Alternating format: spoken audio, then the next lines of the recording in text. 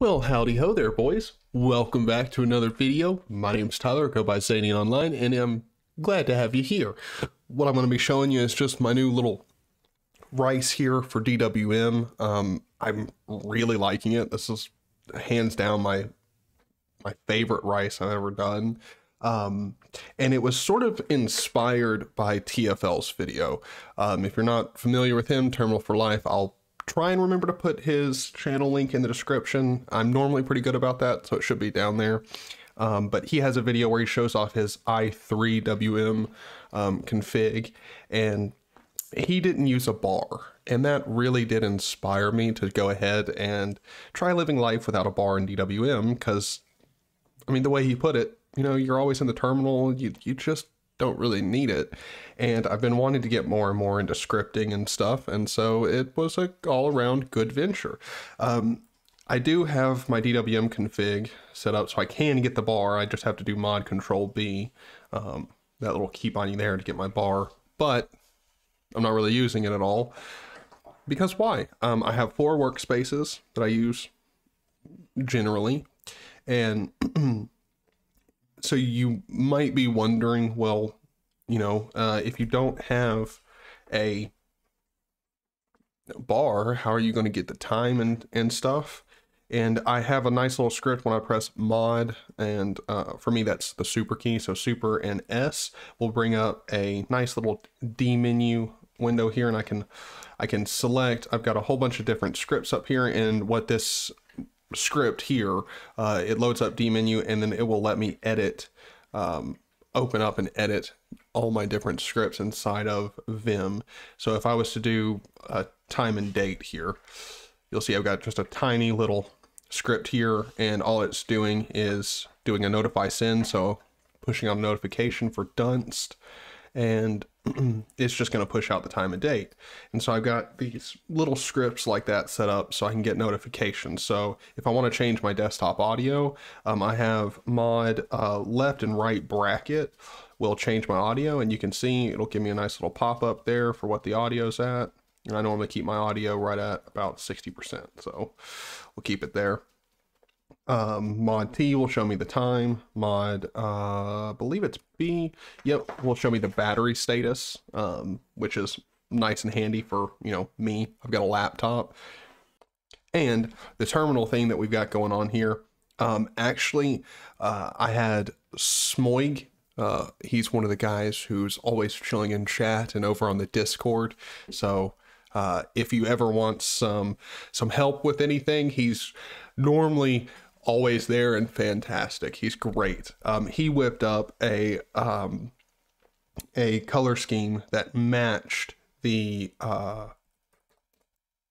well, the wallpaper I'm using here, which is this really nice Mario pixel art wallpaper. If you want this wallpaper, I got it from r/wallpapers, but just message me in Discord and I'll post it there. I probably will remember to do that myself, but no promises. So if you can't find it in, you know, the Unix porn section of the Discord, just shoot me a message. I'll send it right to you. But it's really good. I really, really like it. This rice looks good. It's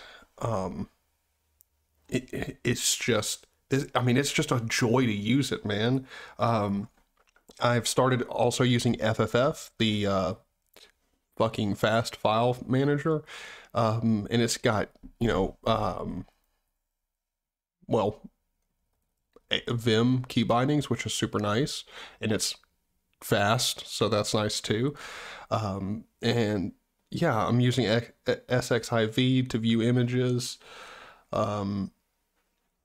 All around, this rice is just a joy to use, and to be honest, living life without a bar has been just fine.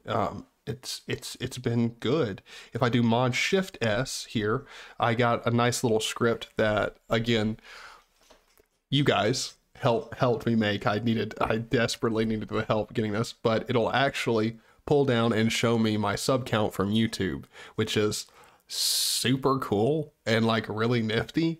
And all in all, the living life without a bar just sort of incentivizes creating nifty little scripts to do stuff that you would typically just have displayed in a bar or stuff like that. And I really, really like it. I really like it.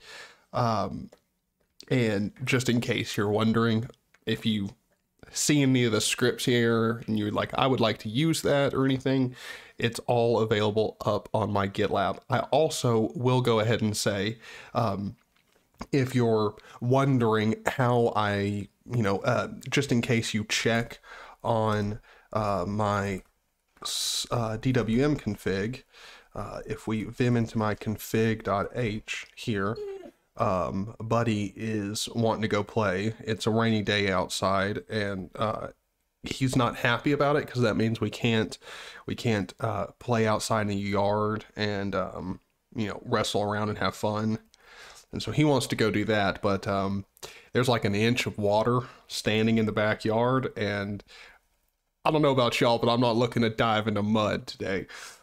But just in case you're wondering how I get, config, select, subcount, bat status, the scripts that I have available, how do I get them to run, without having to do the // or whatever? Because I was new to scripting and wanted to know that. Just so you know, all you have to do is, well, let's cd back to my home directory. If I vim into my bash profile, you'll see here inside of this, and again, all of these files are available on my GitLab. All we're doing is essentially adding my home directory and the .scripts directory into my path. That way the system looks at those scripts as if they're actually just installed programs, not just my custom scripts that I've made. And so you can use this, and then just, if you don't keep your .scripts in that folder, change them around, and you don't really have to know the rest of what's going on here. But essentially all that I'm doing is ensuring that when I do want to run these, it's not the full path to the scripts. So it just makes it look nicer, especially when you're, I don't know, running stuff and using stuff like a dmenu script to get all this stuff loaded up. And I mean, I could also show off my fantastic make script, which has been coming in super clutch lately, and it's a stupidly simple script. But yeah, I hope you guys enjoyed this. Again, if you want to get this rice or anything, my files are there. And also, I'm gonna be doing a lot more scripting here recently, or in the near future. Also, just want to let you guys know, today is Tuesday, and so on Thursday, it's my birthday. And so for my birthday, I'm gonna wake up early, get me a coffee, brush my teeth, sit down, and we're gonna do a live stream for my birthday in the morning. So if you want to be there, it would be awesome. It's going to be a really fun birthday stream. I look forward to it. Look forward to hanging out with you guys on my birthday. Thank you for watching. If you like the video, hit the like button. It does actually help YouTube know that, I don't know, people like it. And comment, let me know what you think of the rice. If you have any ideas for scripts that you'd like to see, throw them out in the comments, and we'll probably get to it. No guarantees, as I am decently lazy. But if you also want to help me continue to make videos and stuff like that, please consider going over my Patreon.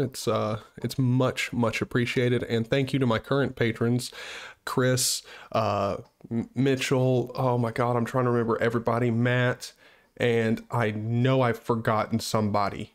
Whoever you are, I'm so sorry. Again, when it comes to patrons, I don't always call my patrons out by name. I'm not sure that everybody wants me to do that, but thank you guys for being awesome and supporting me. It really does mean a lot. And I will see you in the next one. Bye.